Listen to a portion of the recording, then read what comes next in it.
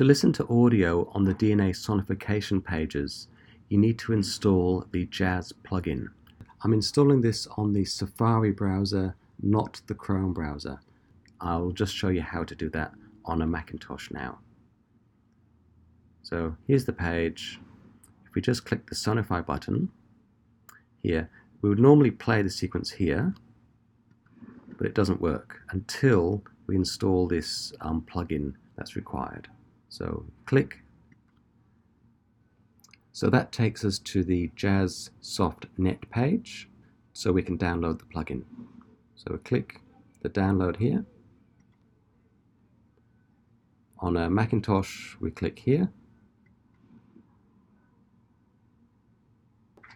Okay, so if I go to my downloads here, I've downloaded the plugin.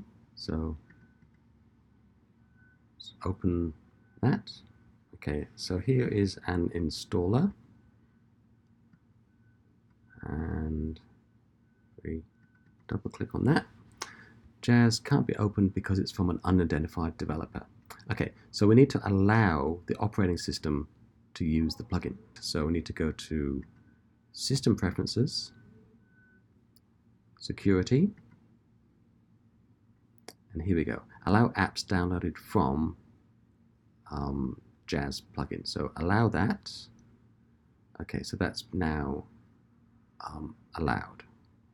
Okay, so now the installer has started, and we continue the installation procedure.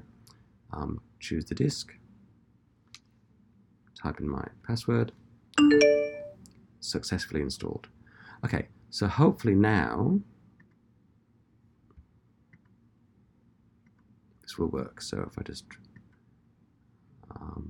restart the tool, Sonify hasn't quite picked it up yet. So what I'll do, I'll restart Safari, and hopefully that's it. Okay, so Sonify.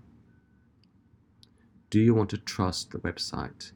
Yes. So I'll trust that. Right. Sonify. Play.